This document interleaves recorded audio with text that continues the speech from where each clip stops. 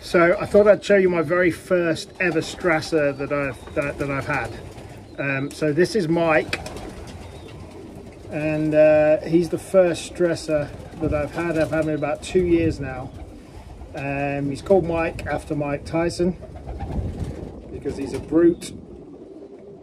And yeah, him and his partner were the first Strassers I ever had, and what initially got me interested in the Strassers.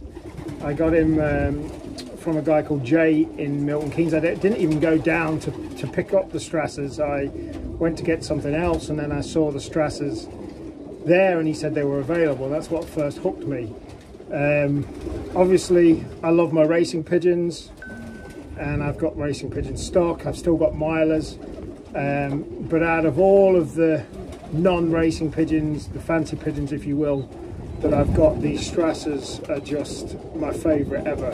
And I've got 21 in total, and I've got 4 in the nest, which is I'm really pleased about, because up until this year I've not been able to breed one, and I've got one pretty much fully grown baby now, and 4 more in the nest. So yeah, these Strassers, this is Mike. Like I say, he's probably the 4th biggest cock I've got, and this is yeah, this is Mike. That's his wingspan, and he's a big brute of a boy.